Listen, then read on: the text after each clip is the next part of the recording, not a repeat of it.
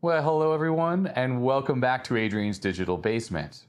Before we get started with the meat of the video, I wanted to chat about a couple things. First off, I want to thank everyone who commented on my last few videos about how my video and audio quality has improved greatly. I'm using my new Panasonic camera, but I'm still learning how to use it, so please excuse any issues with focus or exposure, because there's a lot of options on this thing. My old camera was pretty much a point-and-shoot camera, so you didn't have to do very much to get it to work well. The new one has a million configurable options on it, and I still haven't figured out exactly how to configure all the options. So I'm getting there, and the video quality should improve as we go. For audio quality, I'm currently using a wired microphone to the camera. You might notice it clipped on my shirt in some shots. I apologize in advance for when I rub on this microphone and it makes noise. I need to remember not to do that. But to improve audio quality even further, I've switched to new editing software. I used to use PowerDirector, I think version 16. That program was good and I knew how to use it, but had some really limited functions on it and some really annoying bugs. I've switched to DaVinci Resolve, which has really powerful audio processing capabilities. It really allows me to properly apply vocal processing and noise reduction to the audio signal, which should really help improve audio quality. Next, I wanted to say hello to all my viewers that show up at the Commodore Computer Club monthly meetings here in the Portland area.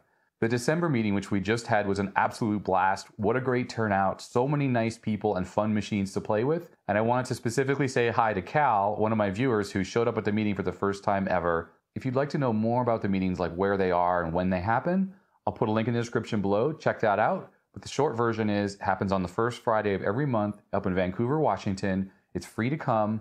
And if I'm in town and available, I'm definitely there. I try to go every single time. So we can kind of call it the unofficial Adrian's Digital Basement meetup that happens once a month here in the Portland area. So speaking of the meetings, there's actually something under the tree, which I picked up last night at the meeting, that I'd like to show everyone. Here's the first thing I got, and it's kind of like a little present. There's actually a little tag on here, and it says, "From Corey to Adrian." And you know what it is? It's a pack of Commodore 64 RF shields. We have a lot of laughs at the club meetings, because everyone knows how much I really hate RF shields and that I always take them off machines and throw them in the trash. So they've more than once given me a stack of RF shields to take home because they know how much I love these. And they know that I love to throw them away, and that makes some of my viewers really angry. So apologies to my viewers that hate that I throw them away, but sorry, that's just what I do, and you can choose to keep your RF shields if you like. There's one more thing under the tree, let me grab it. And it's an Apple IIc. At every club meeting, there's a table full of parts that are there for sale and trade that various members bring in. And Corey, the same person who gave me the RF shields, had a bunch of Apple IIcs available. Well, I had brought in some old CRT monitors that I wanted to sell, and I was able to get rid of those, and with that cash, I was able to buy this Apple IIc. So some of you may know that I already have a IIc if you watched some of my restoration videos on that. And the IIc was a machine I had as a kid, so it holds a real special place in my heart. But what's special about this IIc versus the one I have is, yes, it's very yellow, and it also doesn't work, but it has the Alps keyboard. And the Alps keyboard has orange key switches on it and feels absolutely so nice. Tactile switches, smooth operation. Compared to the keyboard that's very common on these and the one that's on my other IIc, this thing types like a dream. So even though this machine doesn't work, I'm going to switch this keyboard with the keyboard in my other machine, and then this will make a fun repair video. So look for that in an upcoming video. All right, and now finally to the meat of this video. Today, we're going to be taking a close look at the Compaq Deskpro, the very first desktop computer that Compaq ever made. Let's get right to it.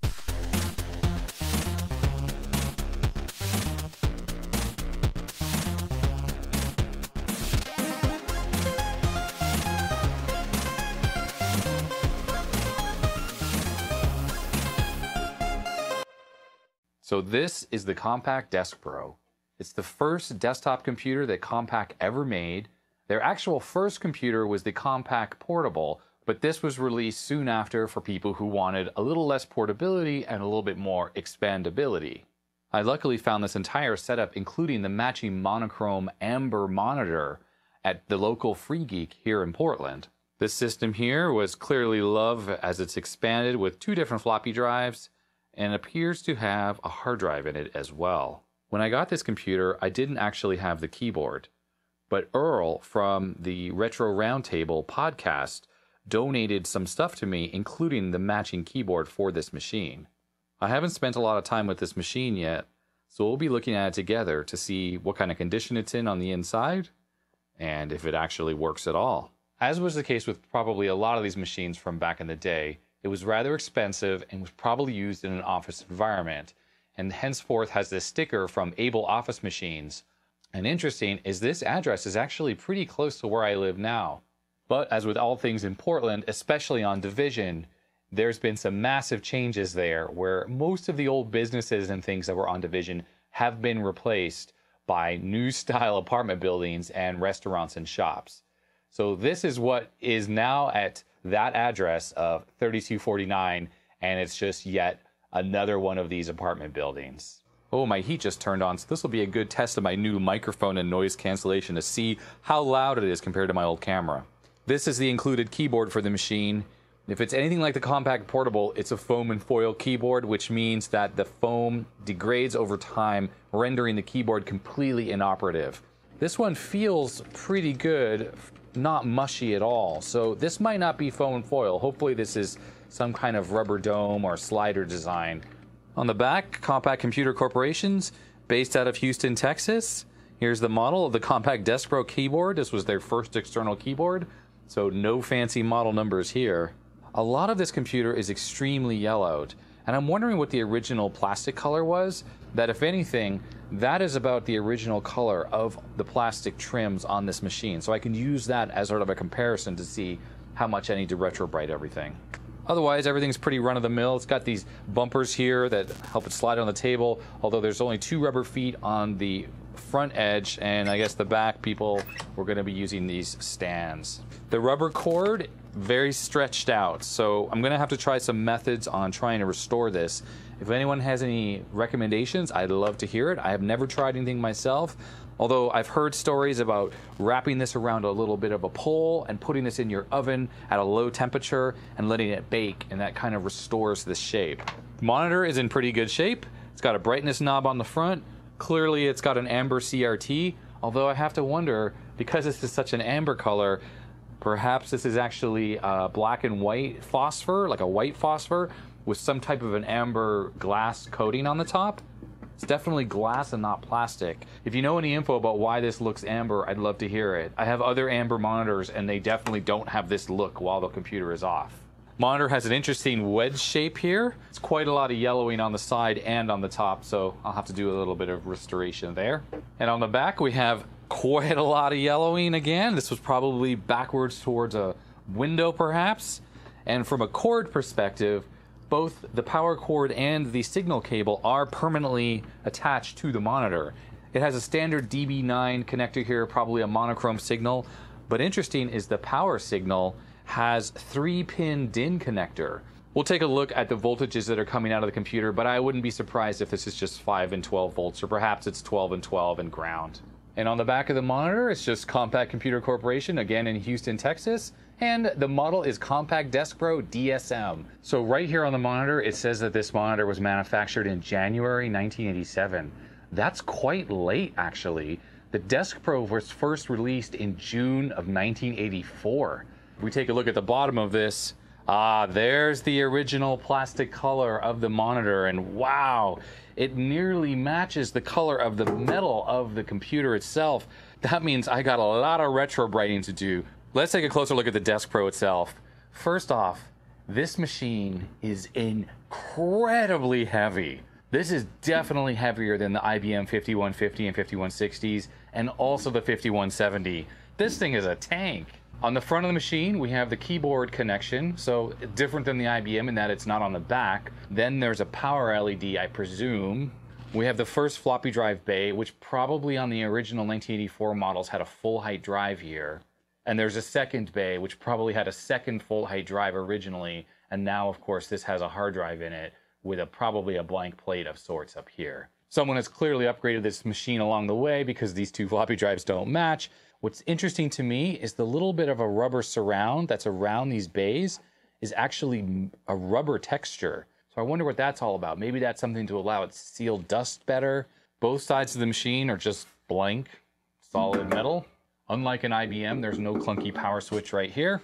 All right, in the back of the machine, we have the clunking power switch right here on the back with the IEC input. And then we have the expansion slots over here on the side. We have 1 through 8. So interesting that it has 8 expansion slots. Here is a DIN connector, which is clearly for the monitor.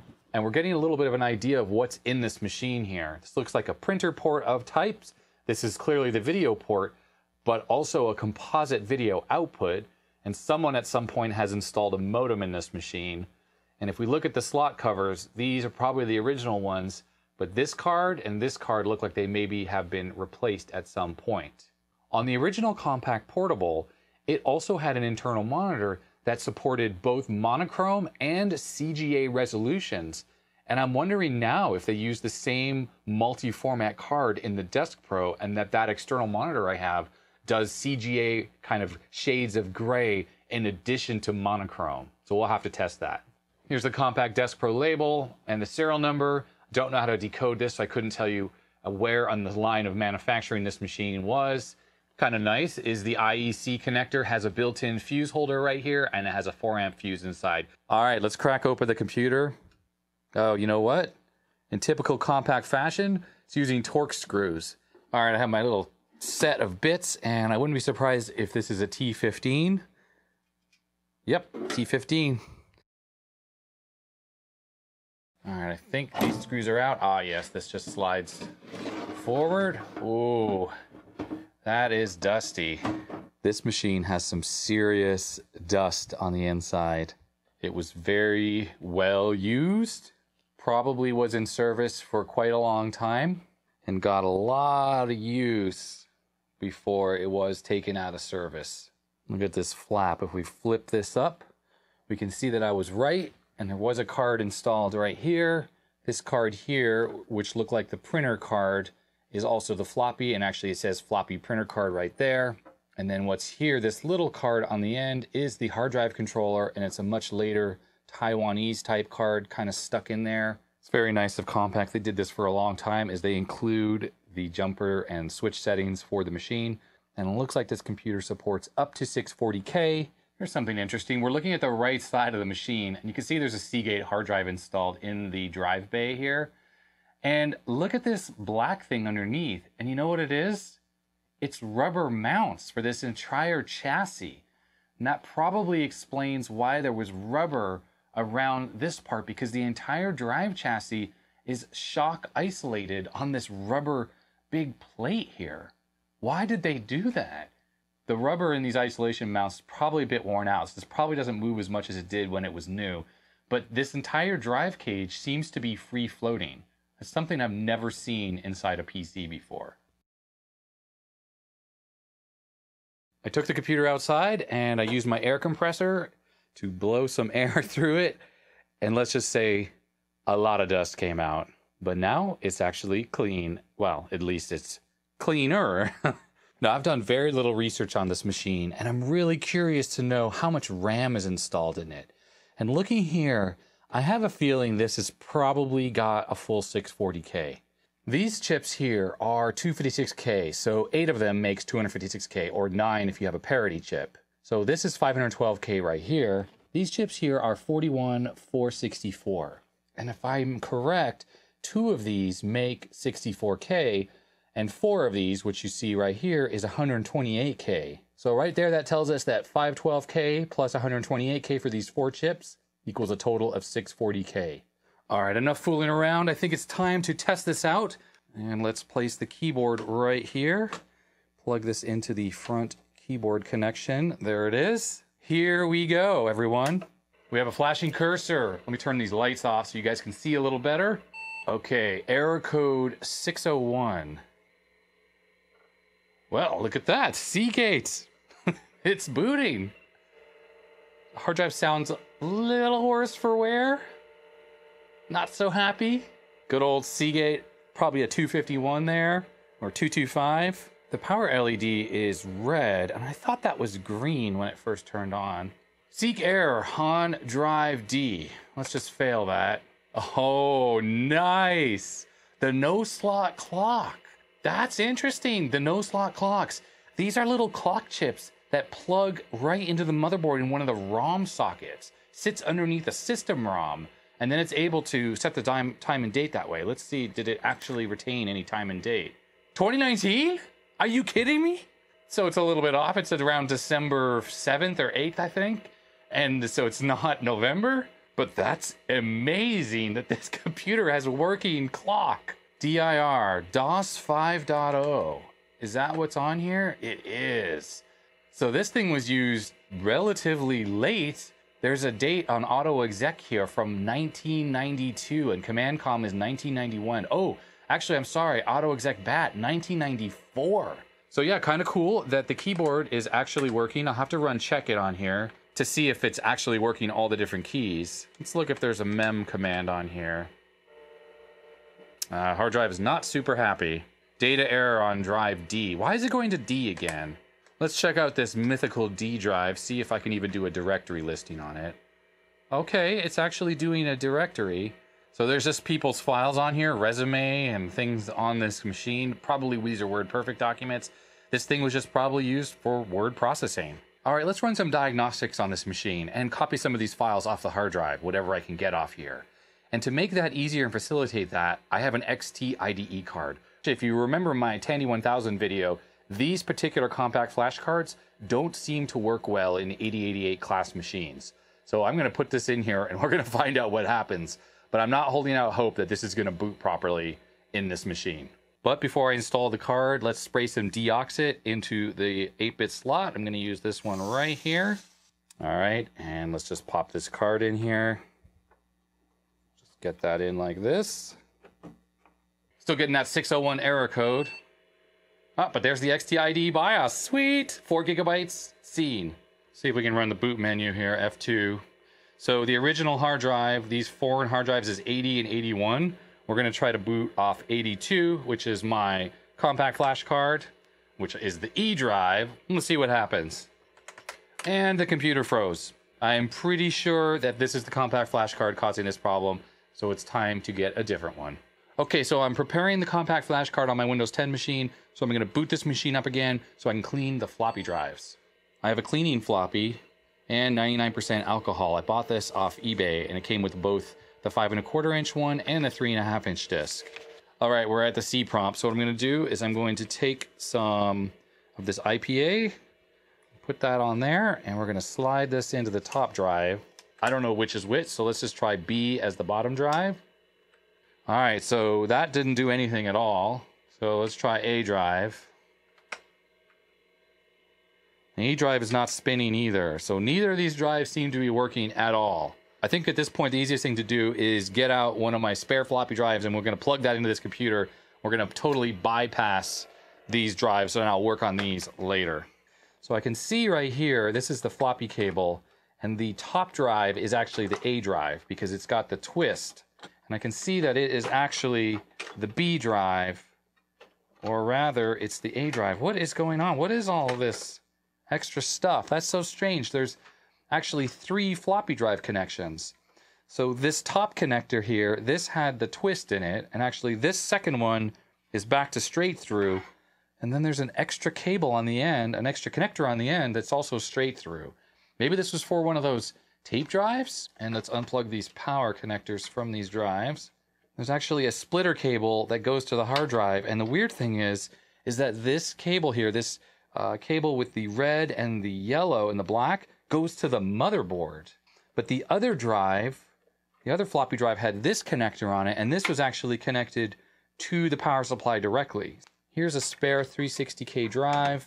I'm going to just use this power connector that goes to the power supply directly. This connector here is the twist part. I'm going to put that on.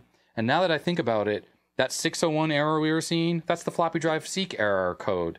So maybe this floppy controller is actually bad. So let's see if this works, and maybe I'll reseat this floppy controller if this is still not working. I still had a 601 error code. Sorry, that disappeared.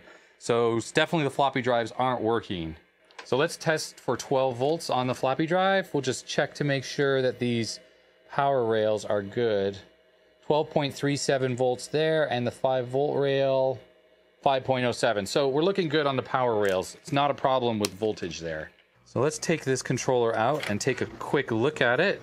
So there it is. That is the Compaq floppy printer port adapter board. So I think the first thing I'm going to do just quickly and easily is I'm going to deoxit the connector down there. Although this looks pretty clean. I don't really see any corrosion whatsoever on these fingers. So we'll get some deoxit down in there. I'll plug that in. I'm going to deoxit the floppy connector as well.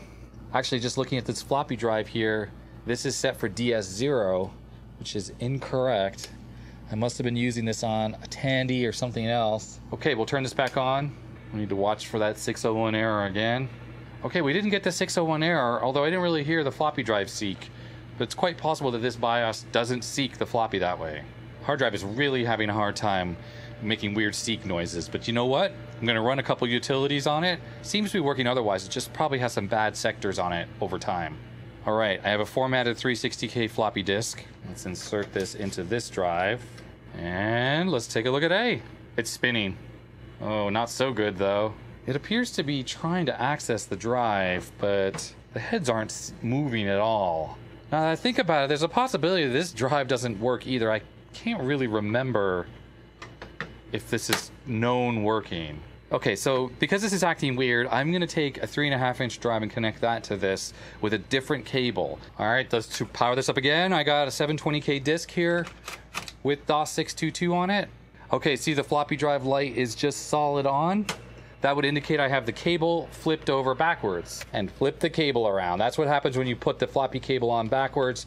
And unfortunately, I had the red stripe towards the power connector, but that is not always the way you go towards pin 1. And this is a chin-on drive, and I guess it's backwards. There we go, no floppy light solid on. Okay, so it accessed the floppy drive briefly. Well, let's see what happens. A, okay, we got an A prompt, DIR. Oh, maybe, general failure. I gotta say that I think this floppy controller is bad. This floppy drive definitely works. Oh, wait a second. It's reading this one okay. Okay, what just happened there? Now it had a bunch of garbage. Something is very flaky. This card has gotta be not working properly. All right, so I wasn't having any luck, so I switched to a different floppy drive. I really can't believe all my drives are not working correctly. This has gotta be a bad floppy controller, but let's just see. I just wanna get this thing booted one time off this disk so that we can sys the Compaq flash, and it will make testing all this stuff so much easier. Okay, we didn't get the 601, so that's a good sign. Spinning the disk, the green light is on. Yeah, and we're getting nothing. And you know what? I haven't heard a single thing on any of these drives. I haven't heard drive seek. So the seeking, signaling on this controller, it's gotta be bad. All right, what I have here is a floppy controller, and this is one with a BIOS on it. So it actually can support 1.44 megabyte floppies, even on an old XT machine. So that's sort of a nice trick. Pop out this Compaq card here. That makes it easy. We'll use the same slot, just in case that's where we're having a problem. Interesting, this is green, this power LED, when we first turn the computer on. We just got a 401, so it says 1.44 meg floppy disk. This is the BIOS here of the floppy drive. Well, I just realized what I think I did wrong here. See, it's just hanging at the boot prompt. The disk I formatted, this was formatted on a Windows 98 machine. And clearly, Windows 98 DOS, which is the equivalent of what, DOS 7.0 or 7.1 or whatever, I don't think it works on XT class machines. So I have just reformatted this floppy with DOS 622, and this is a 1.4 meg disk, actually formatted as 1.44. Let's see if this boots. All right, we're getting 1.44. We hit A to boot the A disk. And this is normal. It takes a little bit of time with DOS 622 before it says starting MS-DOS. Yeah, oh yes. This is great. Let's sys the Compaq flash card. We got MS-DOS. I don't know what disk it's going to be, so let's just check these. DIR on the C. That's the hard drive, and maybe it's going to be E. Oh no, invalid spec. So only C is showing up. No D, no E, no F, G, H. Okay, so I have F disk on the floppy disk. Could be that I partitioned the Compaq flash card on my Windows 10 machine. That doesn't always work properly.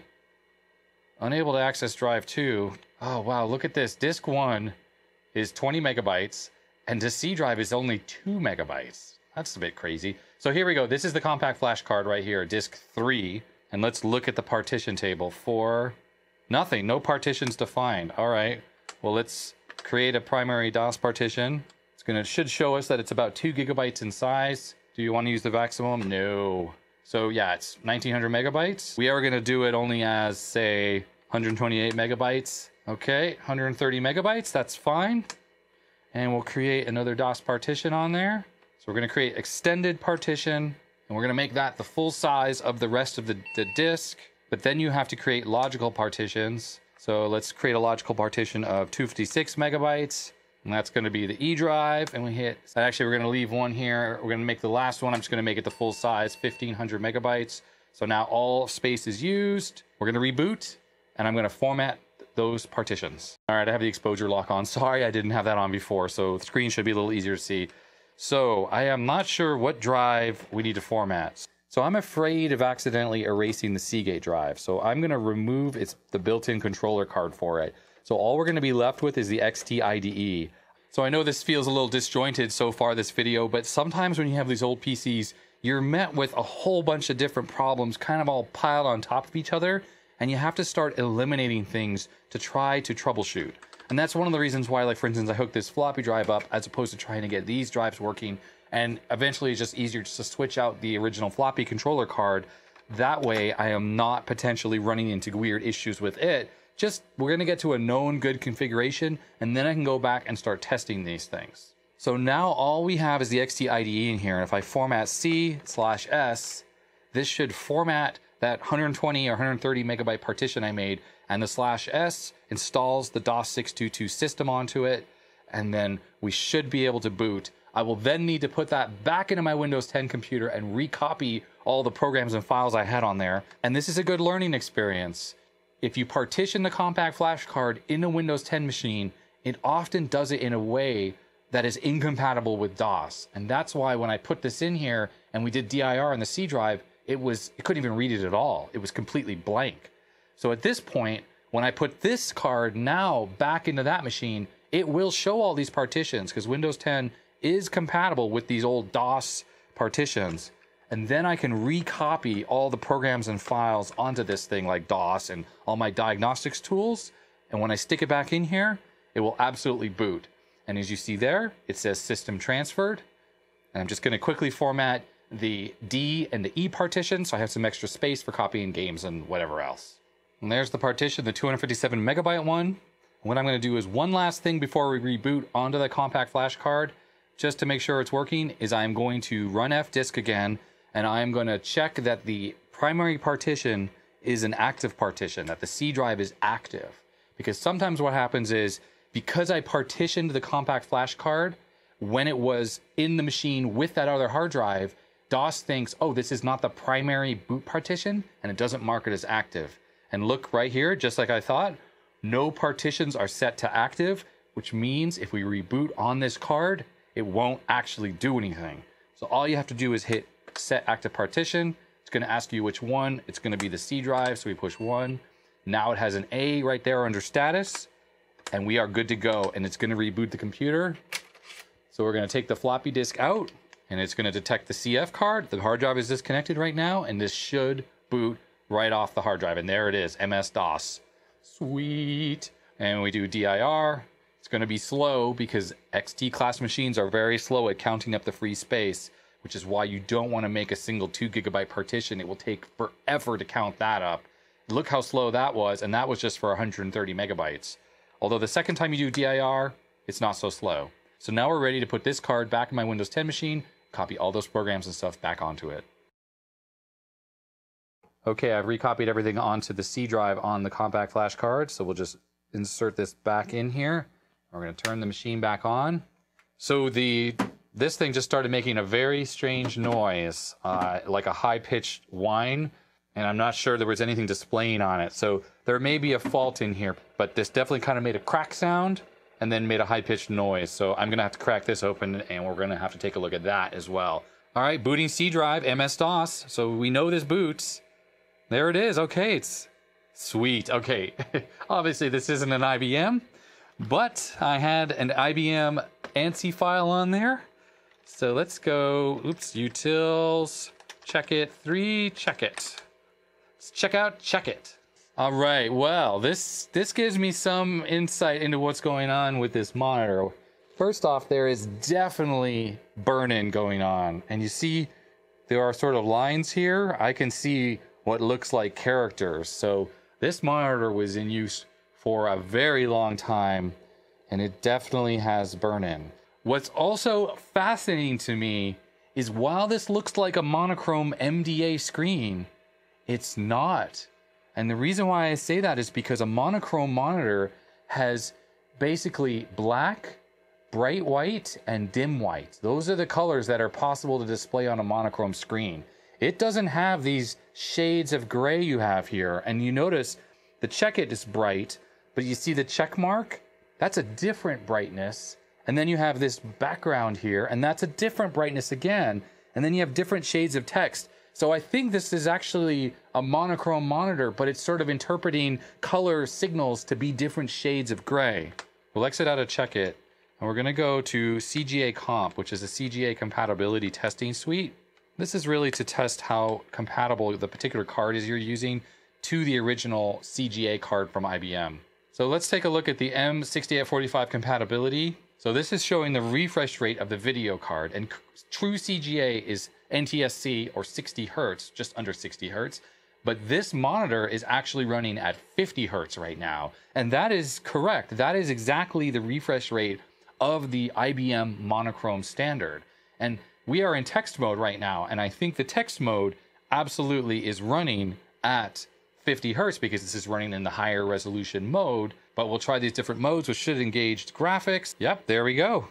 This is showing raster bars on a CGA card, which really is only possible if it's truly CGA compatible, and it is. Here we're looking at one of the pseudo 16 color graphics modes on CGAs. This is a pseudo graphics mode. It uses a text mode with some reprogramming to allow much smaller characters, and this is going to test some smooth scrolling by adjusting the start of the video memory, although you get that weird shifting, but that's fine. This is just testing two different modes. One we're getting vertical scrolling, the next one is going to be horizontal, and there it is, horizontal. So because this runs at 50 Hertz, this monitor, you do get quite a bit of ghosting, and that's because the phosphor is a long persistence. Otherwise, in 50 Hertz, you'd get quite a flicker. And here is what I wanted to bring up. This is all 16 colors of CGA text mode displaying on this monochrome screen. And you can see there are actually differentiations between each of these shades, all the way from black to white. You get a nice gradation.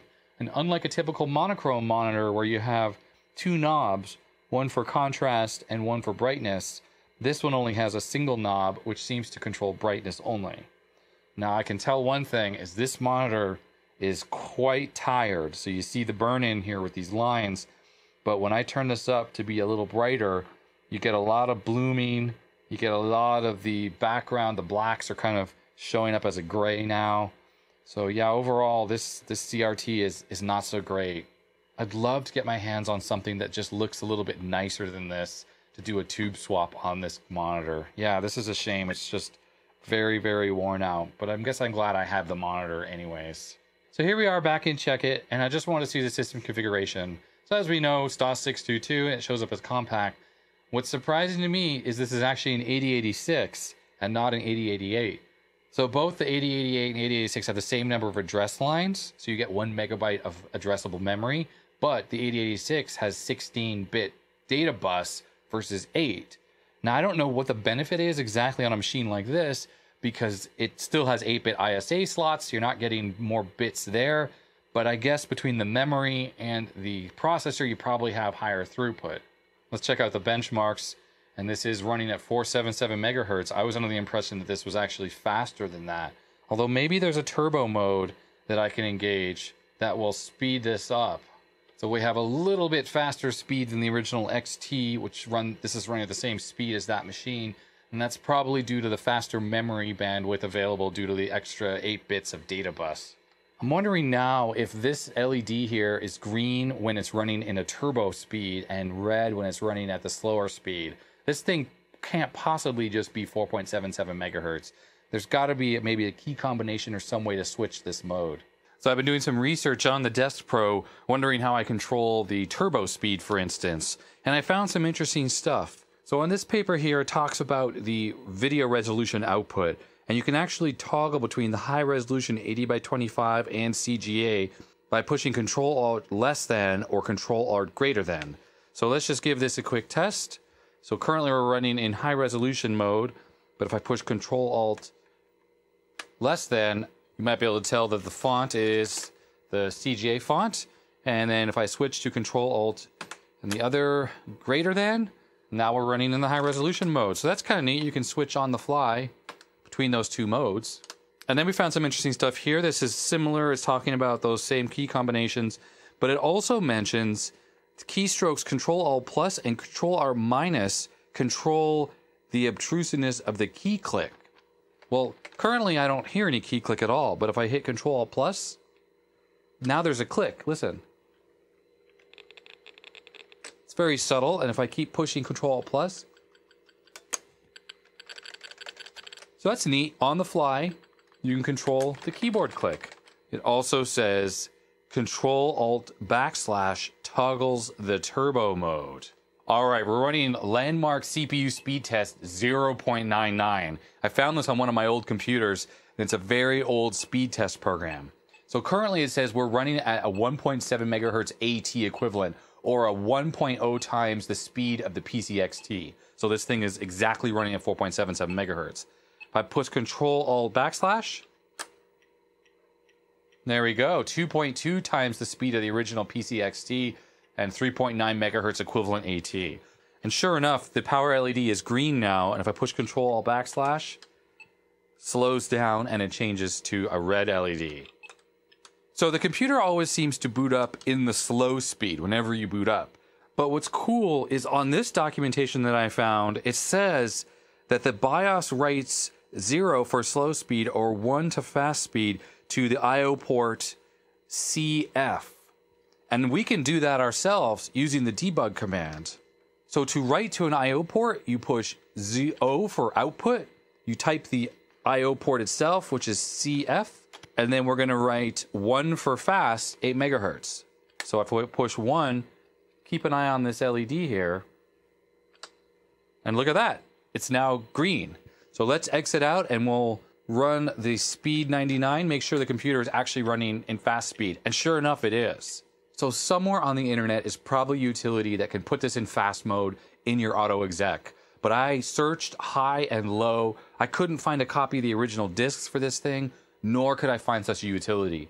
So I think I'm just going to write a utility to do this myself. So here's what I've come up with. In this directory, I have two files, fast.d and slow.d. And if we look at one of them, like fast.d, all it's doing is it's a list of commands for the debug command. So O, and we're going to write to CF, and we're going to send a 1 to it, and then Q for quit. And you can imagine that the slow one is the same, except it's writing 0. And the way we run this is we use debug, and we redirect the file, like fast.d, into it. And what that's going to do is it actually just executes the commands. But if you want to do that while it's silent, we just direct this to the device null, which is the equivalent like Linux or Unix /dev/null. And on DOS, it just won't output anything. And you can see it's currently running in the fast speed. And if I go and I change this to slow and hit enter, it's now running in the slow speed. Back to fast. There we go. So it's a way to control whether or not this machine's in slow or fast. And I can just add this right into the auto exec back. According to the same paper, it says the keyboard beep or key click sound is stored at 0040:006A. And sure enough, that's this byte right here, and it's 00 when there is no key click. And it seems like there are 7 levels of key click from 00 all the way to 07. And I set it for 2, and I had it set it for the maximum click, which is right now. Let's see if we can write to this memory location and actually make the beep change. So we're going to use E 0040:006A, and I'm going to write 00 to it, which should turn off the key click. And it did. No more key click. And if I do that again, 0040 006A, and we're gonna write 07. Should have maximum key click. And we do! Oh, this is neat. And I kind of like the key click of actually 1, which is just a very subtle tick sound. It's like a little, just a click tick. Keyboard's a bit mushy feeling. So the click just sort of, you know, turns it into a mechanical keyboard. Okay, not really, but still neat nonetheless. I've added my scripts to the auto exec batch, so fast speed engaged and key click enabled. Key clicks enable and the computer's running at fast speed. So that's working. Thumbs up. Well, I think I'm going to end this video here and call this part 1 of the Compaq Deskpro series. In part 2, I'm going to sort out the floppy drive situation. I'm going to get the original MFM hard drive working again, and I'm going to add some extra memory to this computer, probably a few other things as well. And then in part 3, which will come later, I'll do a final cleanup of this machine and a retrobrite. As far as those debug scripts I created for this machine to control the turbo and the key click, I'm going to add those to a link in the description below. So if you want to download those for one of your Compaq machines, give it a try. If you tried on anything else besides a Deskpro, I'd love to hear back and let me know if it works on those machines. I really wouldn't be surprised if those scripts work on other similar vintage Compaq machines. So if you found this video interesting in any way, I'd appreciate a thumbs up. If you didn't, you know what to do. You can give me a thumbs down. Subscribe for more videos. There'll be lots of those in the future. Hit that little bell icon if you want to be notified when I do post new ones. Put your comments and your questions in the comment section below. And thank you for watching. Goodbye.